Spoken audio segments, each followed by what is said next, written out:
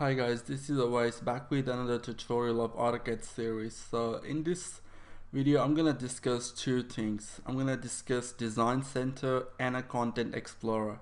So what basically is Design Center is? To access Design Center on your ribbon, go to your Insert panel and then click on here Design Center. But I'm gonna show you the shortcut keys ADC, type ADC, enter, and you get this dialog box which is called a Design Center. So I'm just gonna go back so I can show you where you need to go in this Design Center. Here you got your library of your computer. You can access any folder in your computer. You can even access a local network drive which you can access. You can see that here as well. So the main thing what we're gonna do is you need to go this sample. Let's say I'll just minimize that for now. You need to go to this sample folder, maximize it. In the sample folder you need to maximize English-US, maximize that, and then there you can find this Design Center. So click on that and then just expand that as well. So in Design Center you got few drawings made by AutoCAD already.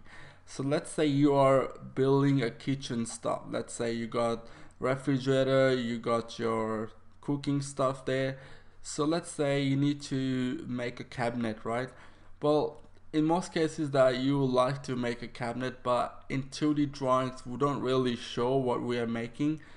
So we can use these cabinets made by AutoCAD already, so it's free for us to use. So just click on this kitchen, or you can expand that.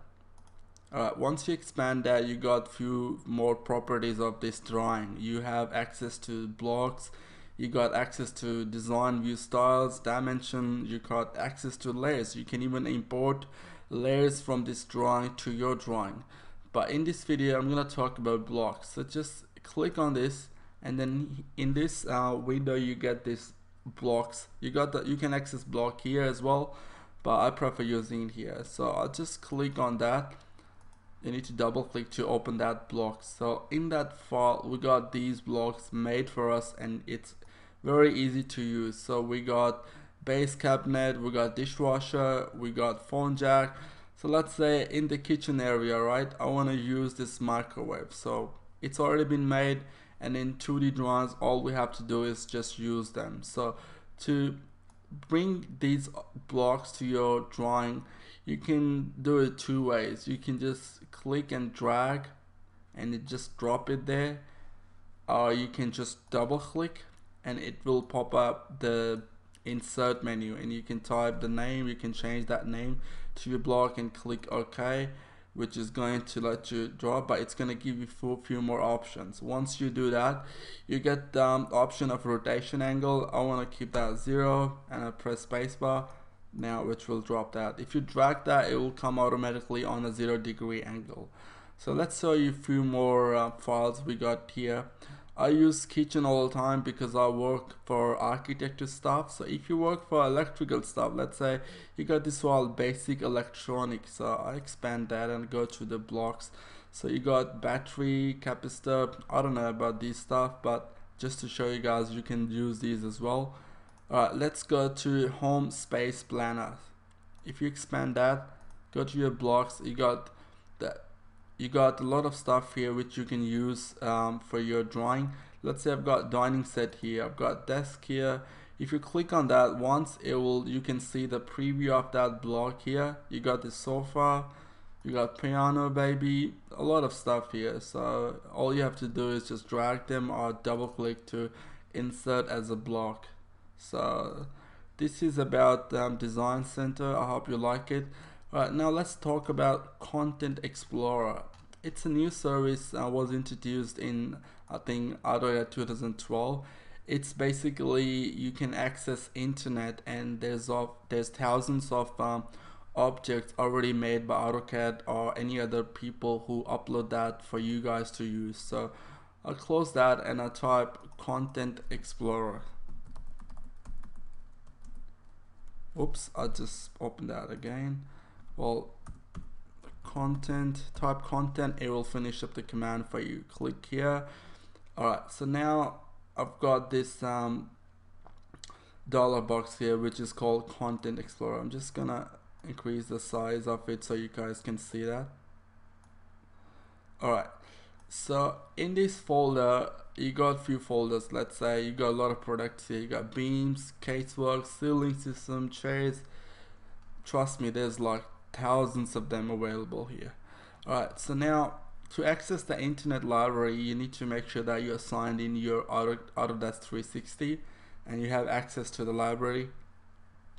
Let's find some chairs. Alright, so I will first, let me show you. You have to click on this arrow button and go to your Autodesk Seek.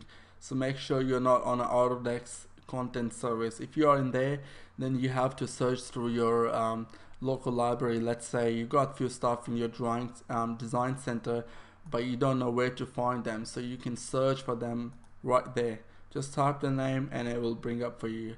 But in this video, I'm just gonna access the online Autodesk Seek library.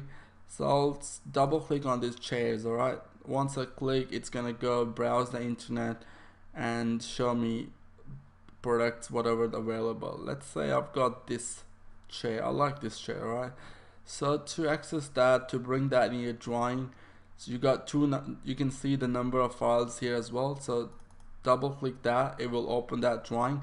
So in this chair, you got one 2D file and you got your 3D file, so you can use both. So let's say I want to use this 2D chair in this room. Alright, so to bring that, you can just drag that. It's so easy, and just leave your cursor there.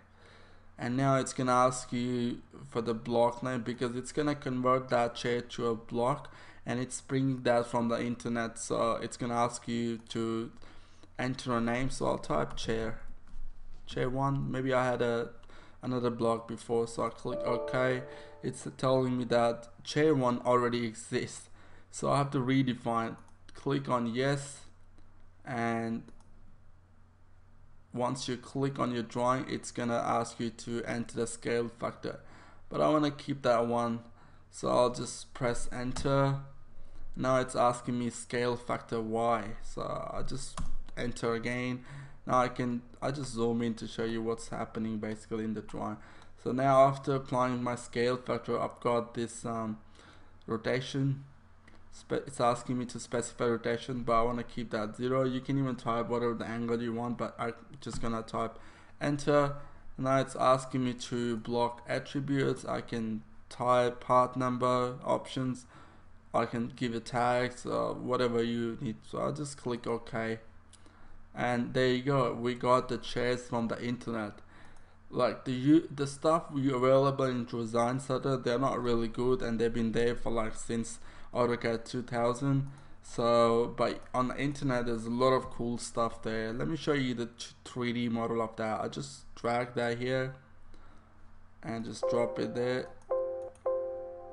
It's actually syncing that 3D model because the size is a bit increased, size is a bit large. So type the name, blah blah blah, enter scaling factor, yes, okay, yes, and rotation angle 0, done.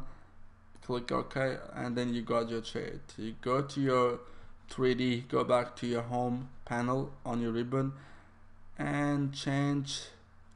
Let's say you hold down your shift key and press your mouse wheel and just move. So I don't want to go to my 3D modeling workspaces. I've got few series coming up for the 3D modeling, so you can see that as well. Alright, so let's go for Fonts 3D Basic. And in the Visualize tab, you can change that to space gray. There you go, guys, you got your chair, and that's it. That's it for this tutorial. I hope you liked the information, and if you like this video, give this video a thumbs up and subscribe to my channel, and I'll talk to you guys in the next video.